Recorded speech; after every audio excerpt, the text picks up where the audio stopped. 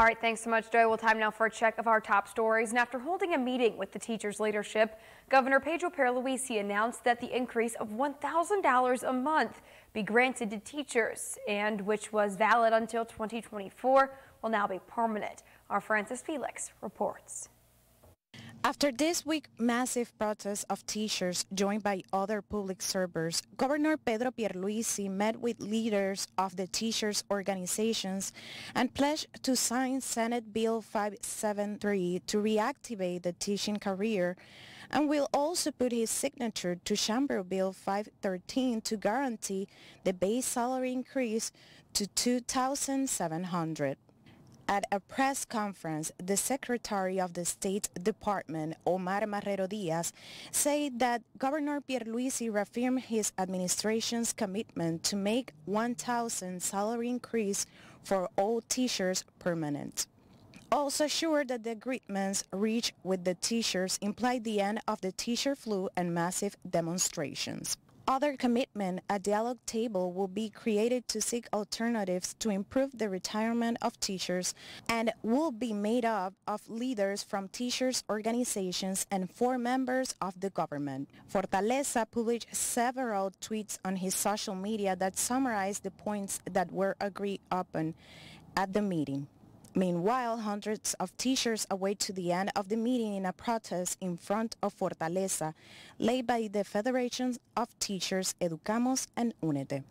This meeting was scheduled for the day of the massive protest, but after thousands of teachers arrived in Fortaleza, the governor did not attend them. From Old San Juan, Puerto Rico, Francis Felix. All right, thanks so much, Francis. Well, switching gears now, as St. Lucia's Prime Minister has tested positive for COVID-19. He found out his status when he did a routine PCR test on Tuesday. Now, according to a statement issued by the Office of the Prime Minister, that's where they found out that information. Now, he is now in isolation and will be working from home. The government statement said the Prime Minister is expected to make a full recovery within the next few days. He posted an update to his Facebook page saying, "In times like these, I wish my selfie game was stronger so I could post a picture, but until such time, I just want to reassure everyone with this message that I am doing well," end quote. Now, the work has not slowed down. I just get to do it from home now.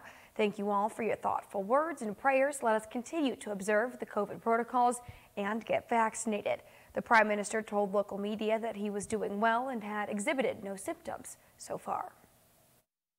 I'm fine. I'm doing well. I have absolutely no symptoms. I continued. I did my gym this morning, and I'm doing fine. I think that the vaccination helped me. As you know, I'm double vaxxed, and I also took the booster. So I'm doing great, but I'm just observing the protocols, and I should be.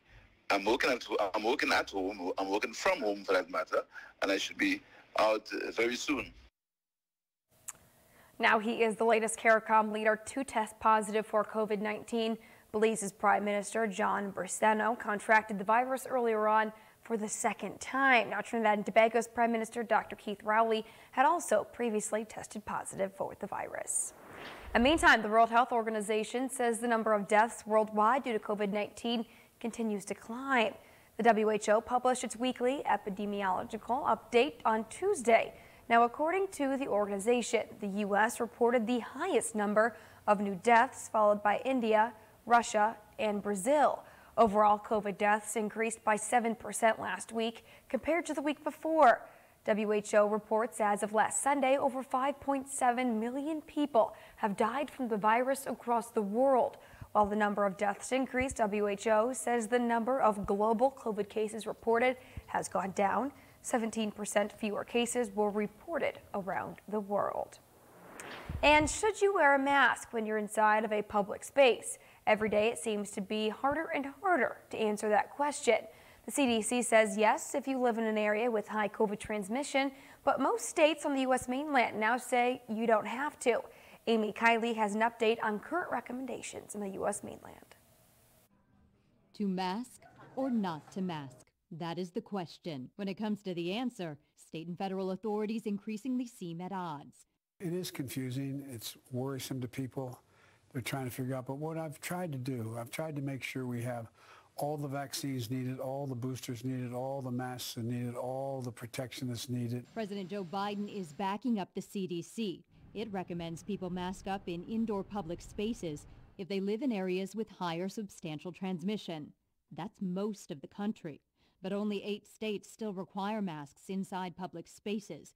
And 5 of those say that'll change within the next couple months. We believe that through the Department of Health, through all the data that we have, that we're trending in an area that's going to be very safe for our local districts to make up their decision. The mixed messages leave a lot of people confused. To help, experts are weighing in. It's still raining a lot of virus out there. It's part of those CDC projections. They still think that over the next 4 weeks, 60,000 more people could die. I mean, these are still just tragic numbers.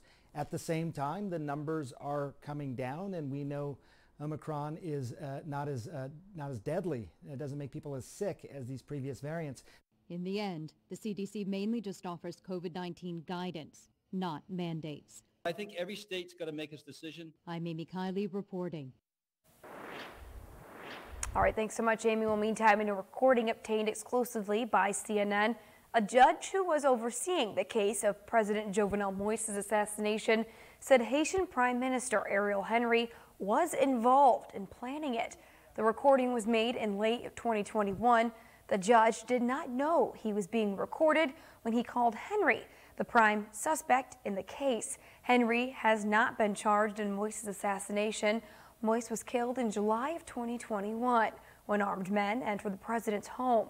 Now, that was 2 days after Moise was nominated Henry as the prime minister. Henry has not responded to a request for comment on the judge's recording. Meanwhile, dozens of suspects were arrested in the following weeks following that assassination, but none have been formally charged.